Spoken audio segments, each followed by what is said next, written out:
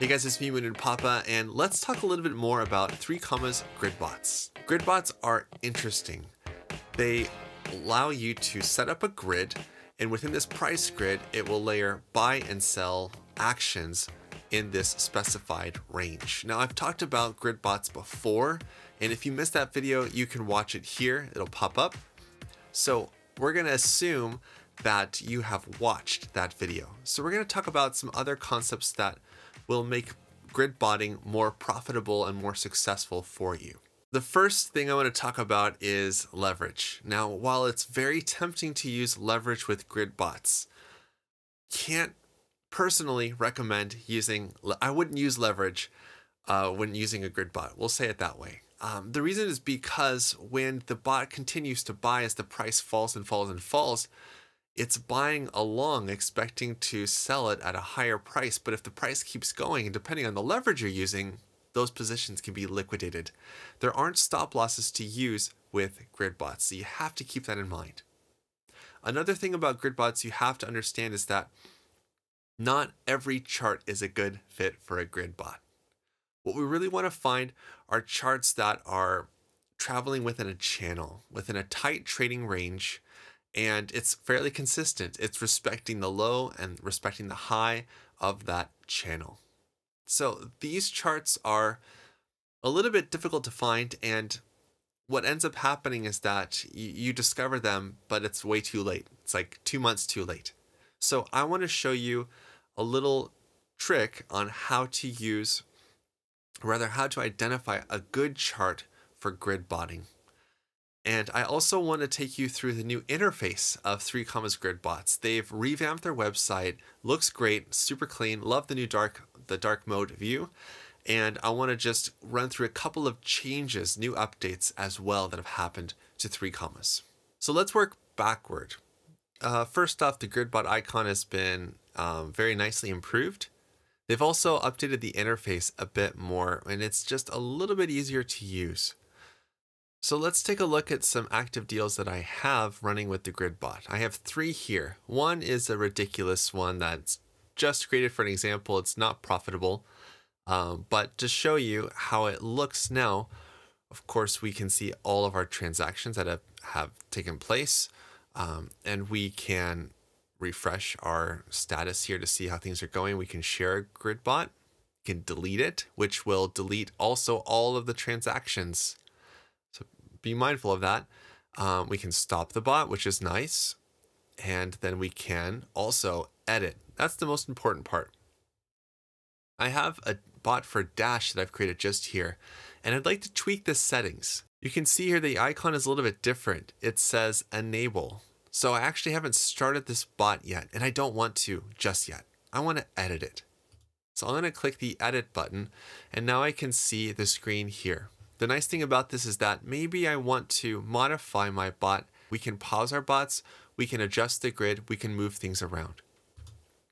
I'm going to change to the manual strategy, and I want to change my upper limit price to be here at 78,309. I want to be within this range, and my low is fine, but I have too many grids. I want to decrease the grids, so that way I'm making bigger profits. It may take longer for me to get these profits, but I'm okay waiting.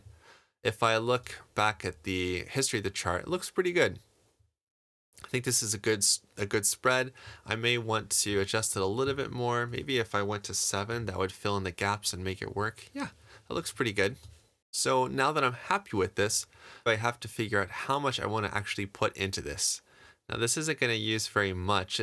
Quantity per grid, meaning it's going to use 2 Dash. So it's going to require $70 roughly on average times 2. So $140 per grid. So 1, 2, 3, 4, 5. We don't count all 6. So it's 5 times 140. So that is roughly $700. So I'm going to go ahead and click save.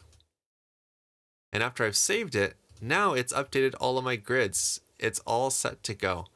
If I were to click here on the pair, I'm going to see my TradingView pop-up window. It's going to show me the daily, and it's going to show me all of my grid lines that are here, waiting. And it's hard to see with the dark background right here, but this is telling me right here, sell. It's waiting.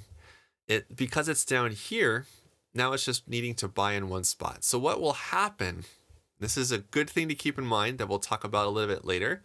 Let me fix this ratio. There we go.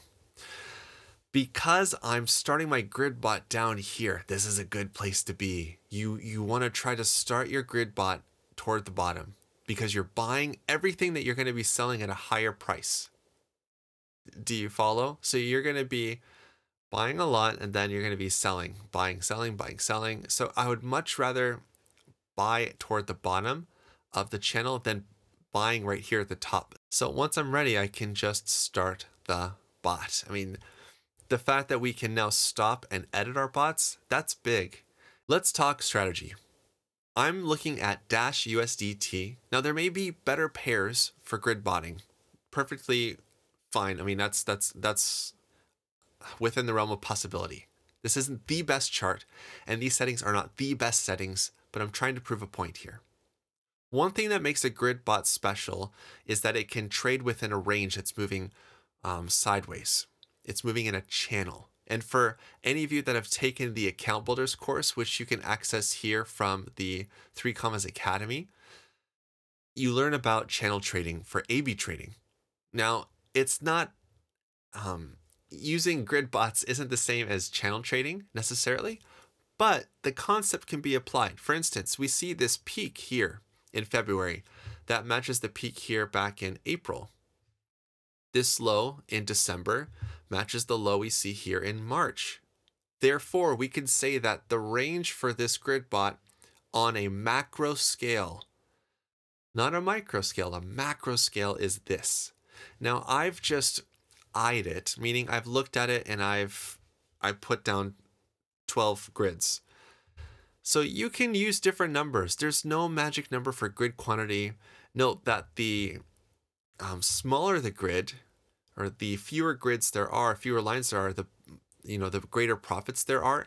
But you're going to be, your bot's going to be not as active. It's going to take a long time for it to really be buying and selling, doing all the fun stuff, because this is a macro strategy.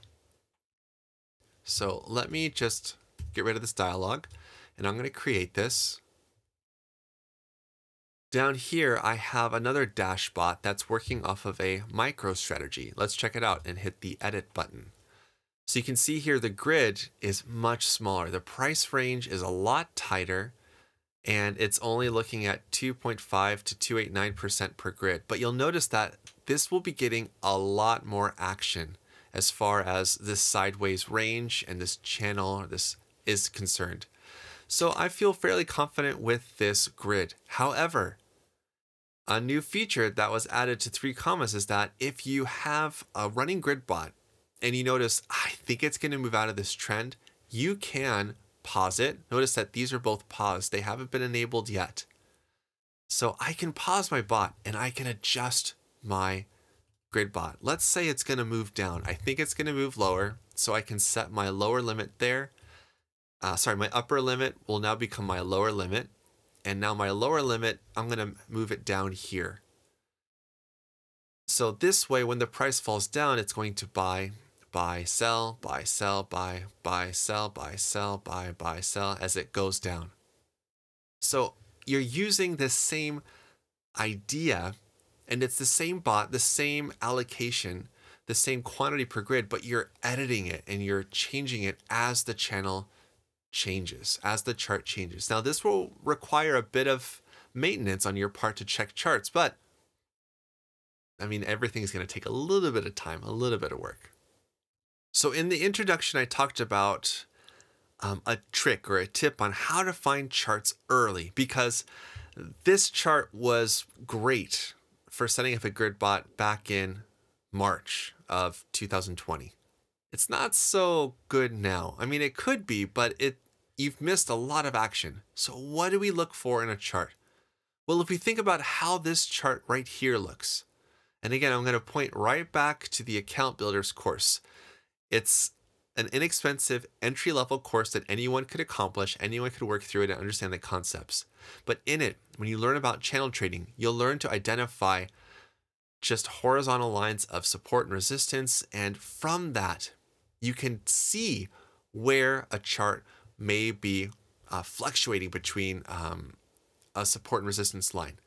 I'm going to show you another chart, Monero on the BNB chart. I'm showing you this chart mainly because to me, even though this is moving up slowly, and sorry, I'm trying to get this zoomed in. There we go. So even though we're seeing a general uptrend, you can see that it's really following this idea of a trend. Let me just move this up to like a ridiculous price so we get out of the way.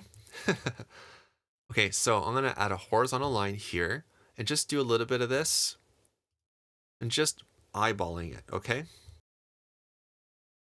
So if I were to find Monero early on, I would want to look for big rejections like here. If we go back to the beginning of the chart, this is a great early on rejection where the price moves up and then it falls down. And then we have a support line that's shown right here automatically. This is like super clear as day. Here's my top of my channel. Here's the bottom. So if I were to put a grid between 2692, we'll do 73. We're just going to go just above it. And I'll do the upper limit at 3.78. Now I have to get rid of my drawings. There we go. Actually, that's a little bit too low. There we go. So already, I mean, this is 10. It's not so great at 10. Oh, let me just get rid of this warning message. I hate looking at that. There we go. There we go. I know. You don't have to tell me.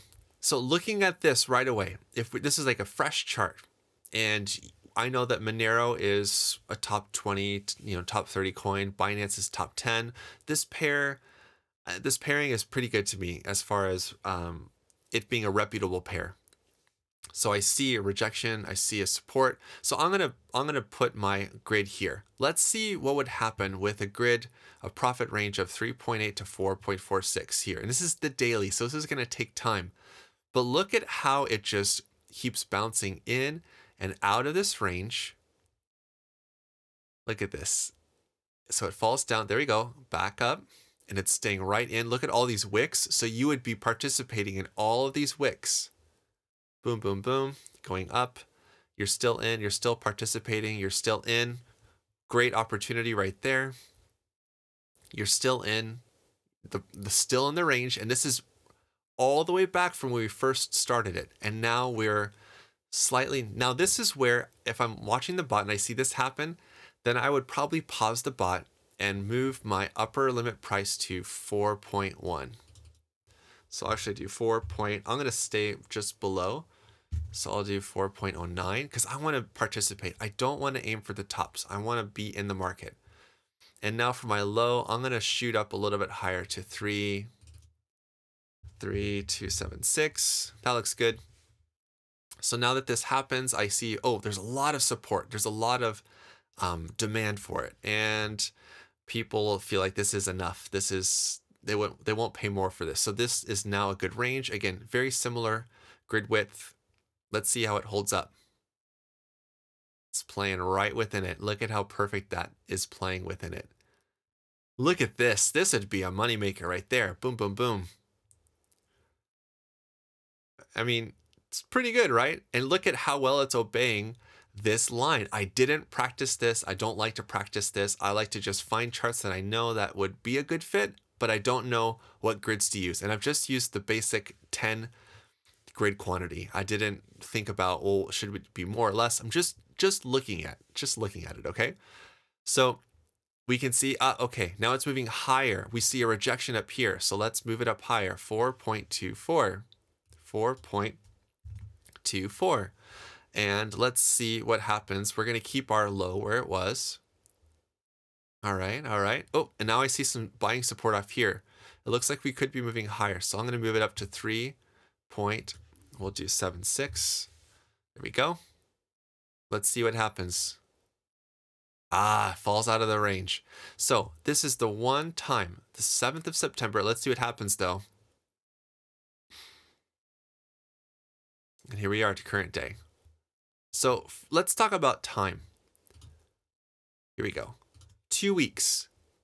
For 2 whole weeks, you are not participating if you are monitoring this and you set it up from here, from the 24th of April all the way into the 8th of September for 500 days.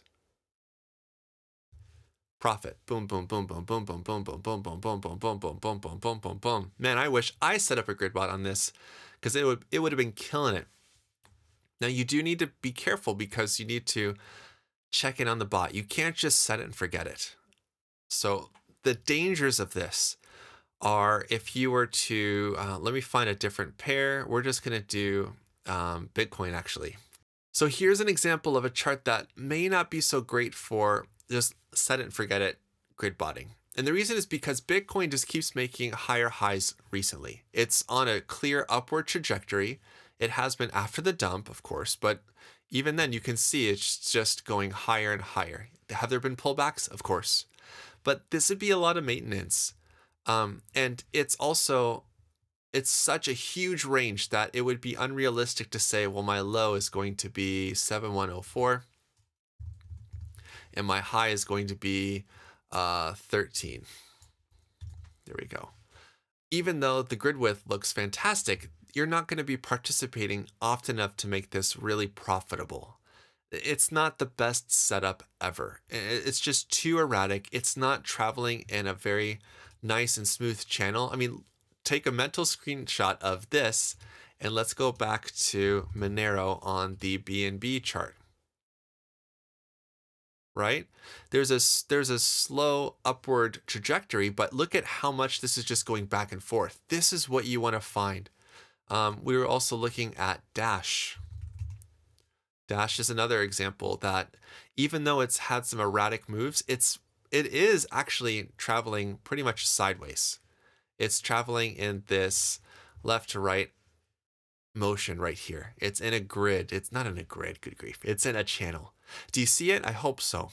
I think you can agree with me that 3Commas grid bots are powerful, and there are loads of other strategies that people are using, and they're talking about it on the 3Commas grid bot chat channel on Telegram. So if you're someone that really is interested in learning more about grid bots, I highly suggest this channel. If you have other questions about grid bots, reference the wiki, reference the manual.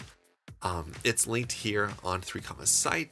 And of course, if you have any questions at all, please send a message first to the 3Commas help desk. It's much better, much faster, and they're going to make sure that you get taken care of. Okay? So until the next time, stay awesome and stay in the green. Peace.